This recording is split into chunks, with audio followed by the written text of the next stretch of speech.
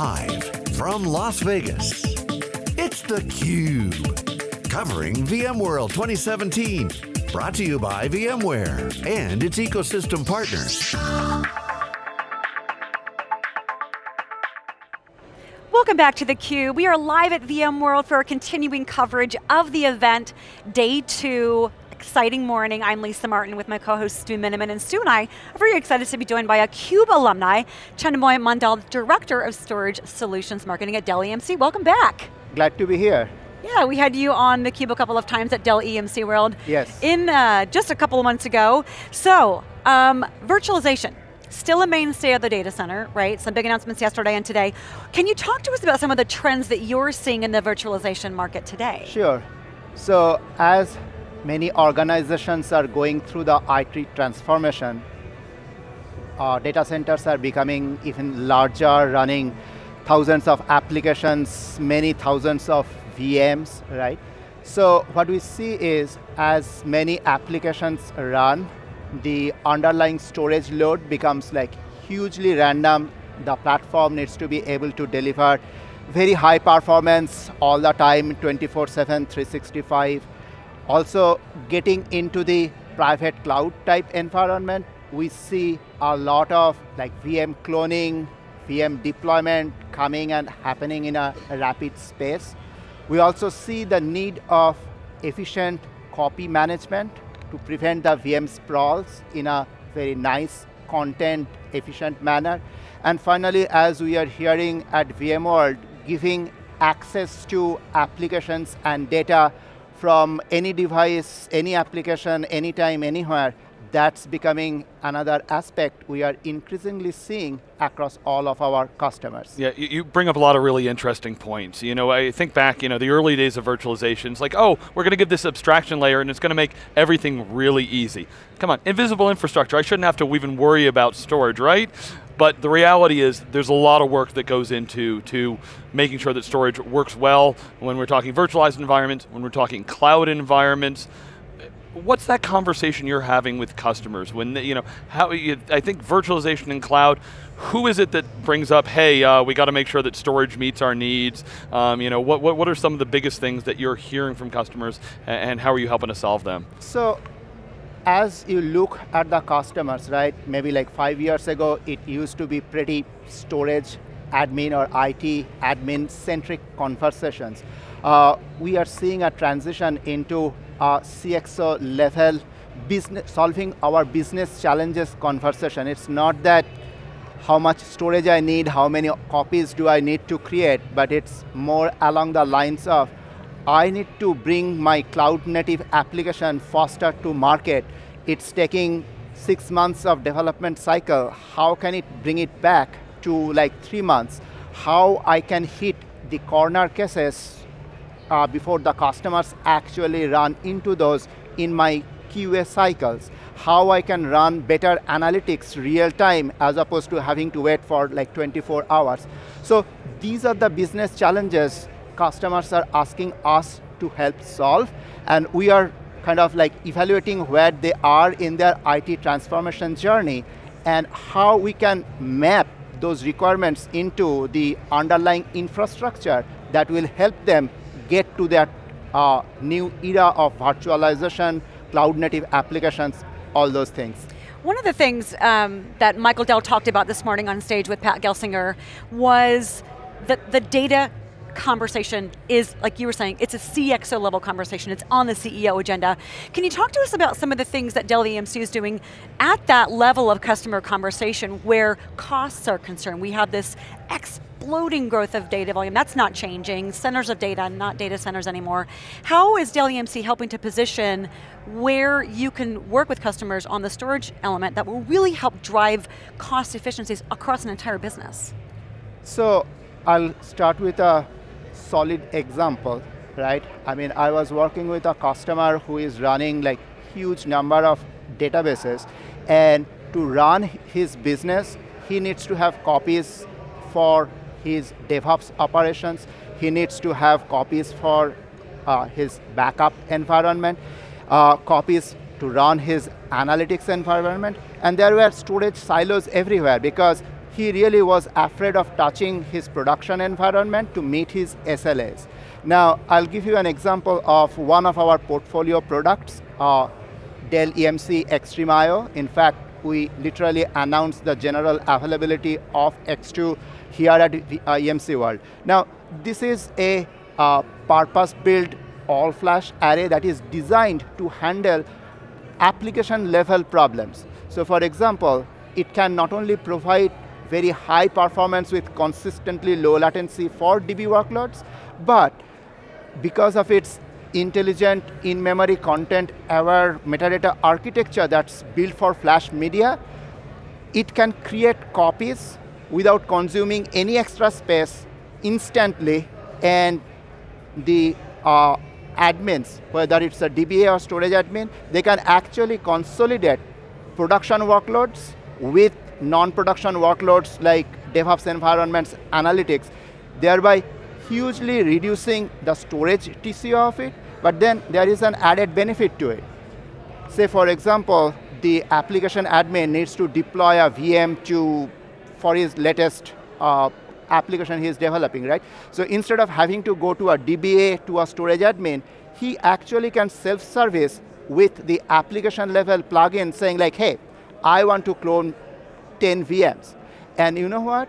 The DBAs are happy, the storage admins are happy because they are out of that chain. They can monitor and make sure everything is running fine, but at the end of the day, the self-service is actually helping the developers bring the product to the market in a more timely and a cost-efficient manner. To reduce TCO storage costs. Yeah, I want you to kind of put a point on that, because we'd actually looked into, when Flash came into the marketplace, it was like, oh great, we're going to improve performance, but the business outcomes, what happens to the business? And one piece you talked about, the dev and test environment. It used to be, let's give them some old gear, they kind of work on whatever they could have. They can now increase their agility. Number one thing we hear in the keynote this morning, talk to all customers, how do I move faster? And giving them the tools in there, all of those copies, I'm putting them to use. I'm leveraging my data. I'm leveraging, increasing the speed of my application development, and that's the, number one thing that we hear from, all customers is, right, how can I, not have storage be a boat anchor, but help me move my business forward? So, be a driver, not a cost. They don't need to be in the business of like optimizing storage. It is like helping them transform the business application workflows, as opposed to how do I plan for this, how do I keep monitoring, what do I need to do for the next upgrade, etc.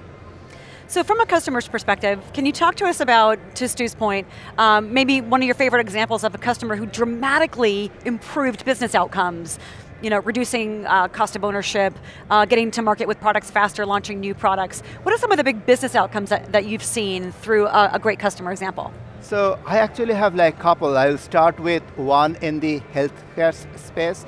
Scripps Health is a big integrated non-profit health system down in San Diego area. And they are running their electronic health record systems, which are pretty vital for all the clinicians to access their patient data very quickly. Now, they had multiple problems. One was how to keep up with the explosion of all the images that were getting created, like copies for their EHR systems, etc. And at the same time, they had to back up their data, okay? And they had to create many copies of their SQL Server environments. In fact, they could not keep up with that, and their, the time it was taking was getting enormous. Once they moved to this Extreme IO platform, they actually started to see pretty much that time to create the copies reduced by more than 80%, okay? And then they also saw the advantage of data reduction. They are getting anywhere 4:1 to 7:1 data reduction on the storage capacity. And with the help of this integrated technology, now their doctors are able to see more patients in a day, pretty much saving lots of doctor hours, okay? I can imagine they can pull back large images faster if it's on all flash. being able to get information to patients faster and make diagnoses, maybe improve their ability to do that as well? Yes, yeah. yes. And changing the spectrum completely. I mean, I'm from the Boston area. Red Sox is my favorite sports team down there, along with Pats. Now, again, even with baseball, right, they need to run like lots of analytics. They want to have their spectators in the historic Fenway Park, the latest and greatest digital experience of the games that are going on, right? And they had to run all of their business applications as well as customer-facing systems on a platform that can keep up with the growth and give their latest experience. Now again, like they moved to XtremIO, they're seeing great performance, they're seeing 7:1 data efficiency, and literally like they say their business processes and the customer experience have changed. They don't really like need to worry about how the back end is working. They can actually focus on the strategic outcomes of baseball operations and giving the viewers at Fenway the best possible IT experience through the mobile network, social networking, like all those things. So that's kind of like two of my favorite examples from completely different spectrums. Okay. So we're here at VMworld. Any specific use cases that you're especially seeing popular, in this community, kind of as compared to the general storage market? So I would say one of the aspects we heard, in the keynotes, any device, any application, like one cloud. For us, what we are seeing— There's actually any cloud now, right? Yeah, any cloud. So it's pretty much the same, right? It's any device, any application, anywhere, anytime access. So I want to say the end user computing is becoming very important. It was always important, but there were like storage bottlenecks. But now, with all these abstractions that are possible, the mobile device management that is coming in, we see a great uptick in terms of the desktop virtualization market. And again, bringing back to what we just announced, right? This XtremIO X2 platform is exceptional for VDI use cases. In our previous generation, we had 700 plus customers running 2.5 million plus virtual desktops. Now with this new platform, a single X-Brick, which is like a small 2-controller 18 SSD, it can host up to 4,000 desktops. And we are seeing tremendous performance improvement, snappy desktop experience with huge data reductions. So that's one area which we see keeping up with our customer base as they're going through that IT transformation through digital transformation. So one of the things, I love that you brought up the Red Sox. I'm a San Francisco Giants fan, but if they don't make it into the wild card, which is probably not going to happen, I might root for the Red Sox. But what I love that you talked about is, a baseball team is a technology company. A hospital, a university is a technology company. Presumably with a lot of legacy infrastructure that needs to be updated to modernize IT. How is now Dell EMC with XtremIO helping these companies on this path to digitalization, but on this legacy kind of upgrade process? What's unique about how Dell EMC can do that leveraging XtremIO? So for us at Dell EMC, modernizing IT infrastructure is essentially, we think, based on 4 pillars. Flash, one is Flash, scale-out architecture, cloud ready, and software-defined storage, all backed by the world-class data protection. Now, I want to take it one step back. It's not just about like XtremIO or XtremIO X2. It's about the power of the portfolio that we have.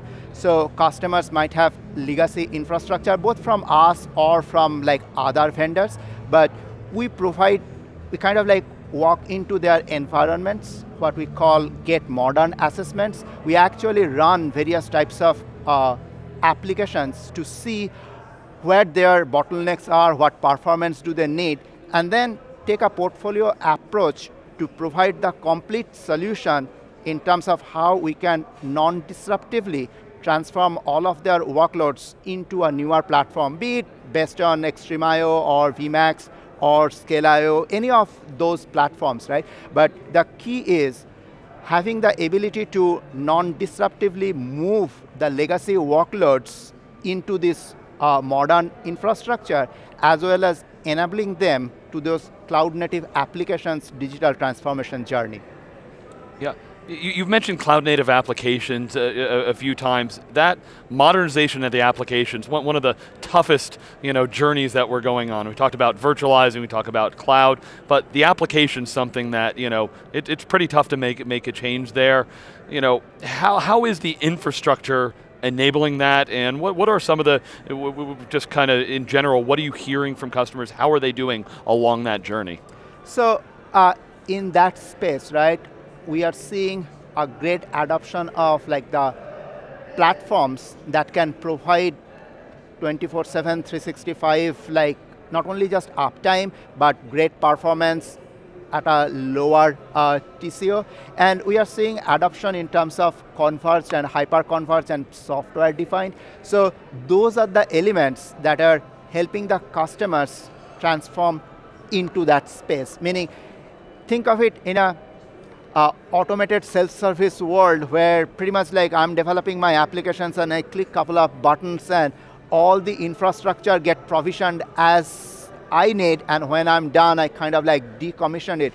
So that's the ultimate nirvana of self-service, automation, orchestration that the end developers can use, and IT become a strategic operations as opposed to kind of keeping the lights on and making sure we are in the business. Excellent. Well, Chhandomay, we thank you so much for coming back to theCUBE and sharing what's new at Dell EMC with the different technologies and some great use cases across different companies that are tech companies at heart. We hope you enjoy the rest of the show. It was a pleasure being on theCUBE. Thank you. Thank you. And we want to thank you for watching. I'm Lisa Martin with my co-host Stu Miniman. Again, we are live covering day 2 of VMworld 2017 from Las Vegas. Stick around, we will be right back.